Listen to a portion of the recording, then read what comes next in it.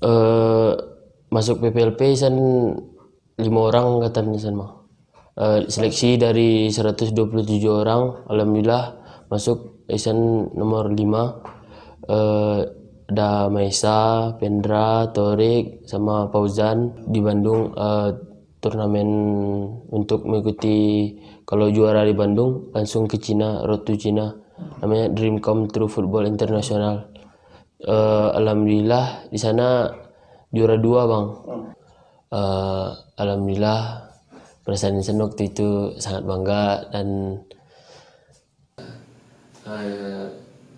bicara sama orang tua,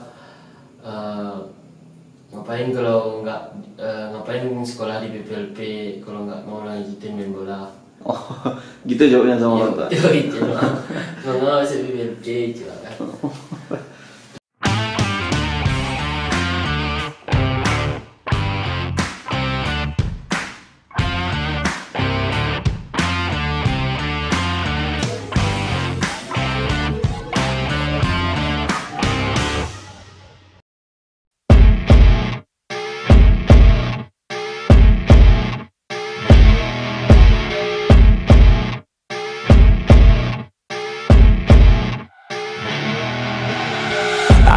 Rolling up, Uber black Cadillac, high heel boots and a sexy body full of tats.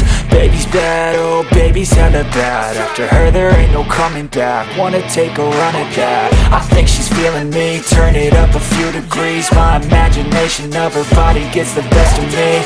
Oh gosh, she's such a tease. Bitten lips, bruised knees. I'm addicted to her, need her touching me. Cause she got a bad little waist, and we tearing down this place. Off the liquor that we chase. Casamigos to the face, baby, I don't need no space. Coming closer for a taste, and I'll show you how I make everything just fade away. Cause she's like sex, drugs, cocaine, body so insane. Jealous of the clothing that she wears up on that tight frame. On game, no shame, baby came here to play. I feel like an addict cause she's sex, drugs, cocaine.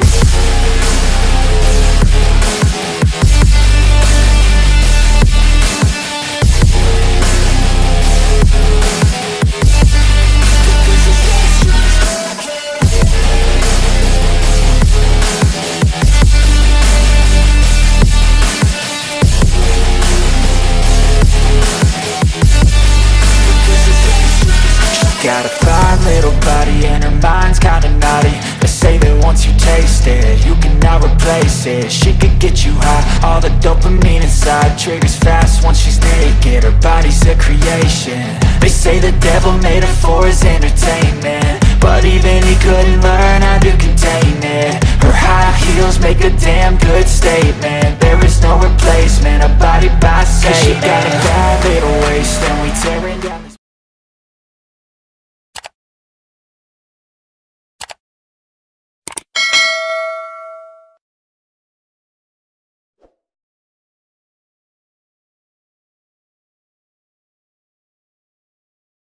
Perkenalkan, nama saya Ikhsan Sabili. Saya lahir di Subul Salam, Aceh. Saya lahir tanggal 6 Mei 2003. Saya bergabung sekarang untuk PSKB Bukit Tinggi. Posisi saya fullback kanan, stopper, dan gelandang bertahan.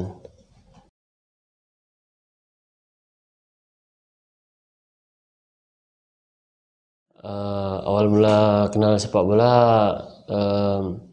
waktu itu saya kelas 3 SD di rumah, terus diajak teman di sebelah rumah gabung masuk SSB Bintang Salju. Nama pelatih waktu itu gelarnya Angku Datuk Rajo Endah. Dia yang melatih saya selama SSB, mengajarkan caranya gimana latihan passing, dribbling, shooting. Dari situ Isan belajar sama pelatih cara bermain bola yang dasar. Terus pas waktu itu kelas 6 SD mengikuti Piala Danon di Padang. Alhamdulillah masuk 8 besar. Terus masuk 8 besar, setelah itu saya masuk SMP, mengikuti LPI antar SMP. Alhamdulillah juara 3 se-Kabupaten Agam. Saya di SMP waktu itu sekolah di SMP Negeri 2 Matur.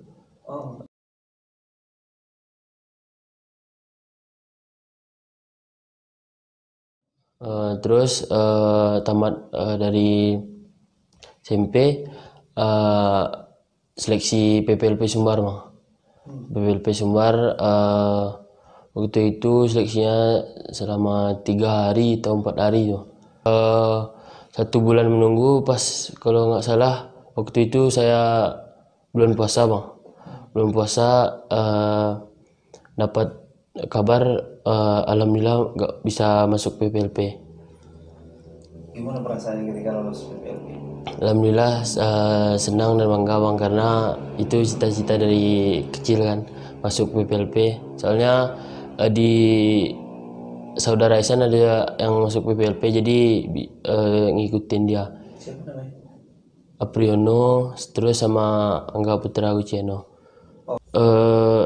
Masuk PPLP Ikhsan 5 orang katanya Ikhsan bang. Seleksi dari 127 orang, alhamdulillah masuk Ikhsan nomor 5.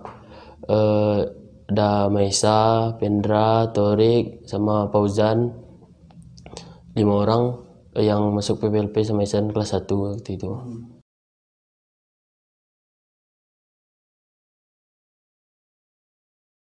Event pertama yang Ikhsan ikuti kalau di PPLP waktu itu kan ada turnamen di Bandung bang.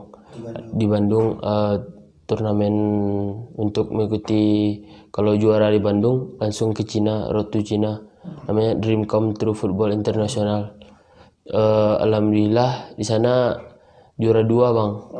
Kalau juara 1-nya berangkat ke Cina. Kalah di final. Kami kalah di final, kalah sama tuan rumah 3-0 bang. Kalah sama siapa? Tuan rumah Inspire Arena. Itu pertama kali Ikhsan ikut turnamen di luar Padang. Terus siap turnamen yang di Bandung, ada kejuaraan kejurnas bang, kelas 2 SMA di Bogor. Alhamdulillah di sana PPLP bisa 4 besar antar PPLP se-Indonesia bang. Di semifinal lawan Bogor tuan rumah kalah 3-1 tadi kedua bang. Terus perebutan juara 3 kalah sama Papua 1-0.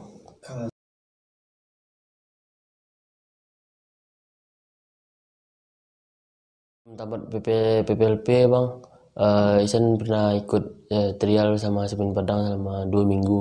2 minggu. Itu awalnya gimana bisa ikut trial? Awal pertama dipanggil untuk seleksi Semen Padang waktu itu saya ikut turnamen di Cengkeh bang, masuk Janse. Terus ada pelatih Semen Padang yang lihat di situ bang. Terus alhamdulillah saya dipanggil untuk seleksi Semen Padang waktu itu, trial selama 2 minggu. Waktu itu seleksi di Semen Padang, hari pertama main game, hari kedua ada latihan taktikal sama ada fisik sedikit, terus main game selama 2 minggu itu.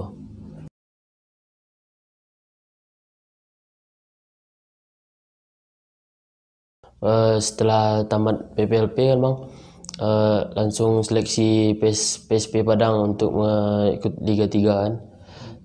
Setelah seleksi alhamdulillah bisa gabung PSP Padang. 3 bulan sampai 4 bulan ikut latihan terus di PSP. Pas mau Liga 3 dimulai di Sumbar, alhamdulillah Ikhsan dapat panggilan timnas bang, U19 TC di Jakarta. TC di Jakarta ya? TC di Jakarta.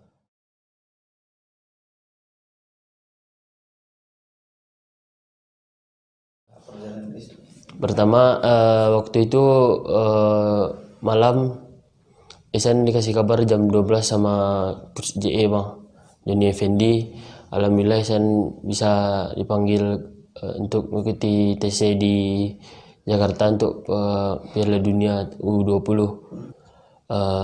Alhamdulillah perasaan Ikhsan waktu itu sangat bangga dan bersyukur.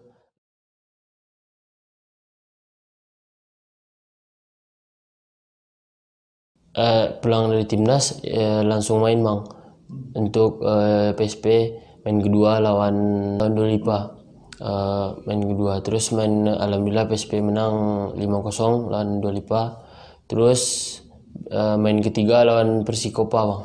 Saya turun main babak kedua, alhamdulillah PSP menang 5-0 lawan Persikopa. Terus 8 besar, alhamdulillah PSP lolos 8 besar.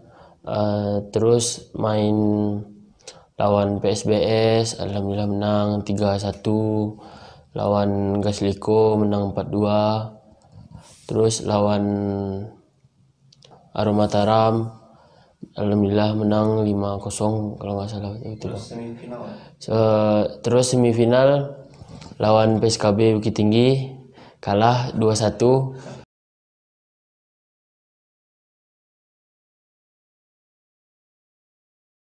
Saya langsung dihubungi pelatih kepala PSKB untuk gabung masuk PSKB untuk putaran Liga 3 Nasional.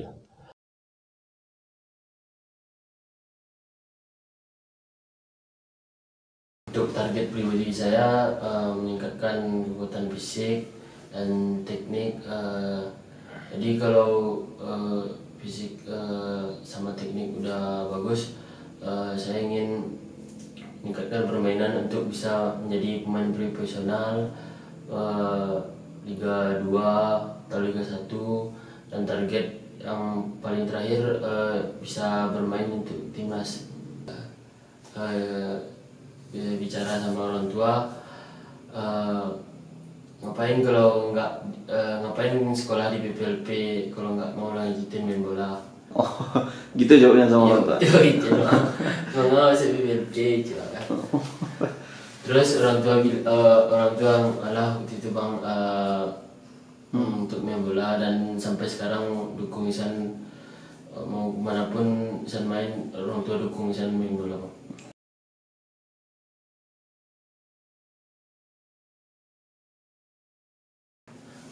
Pemain Indonesia yang Ikhsan idolakan Asnawi Mangkualam bang. Oh, Astawi.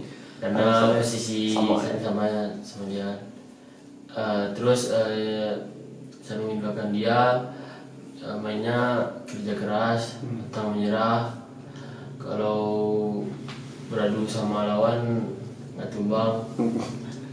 Terus kalau pemain luar negeri, Alexander Arnold, pemain Liverpool. Ya. Kenapa idolakan dia? Karena cara bermainnya, visi bermainnya bagus. Cara crossing, passing.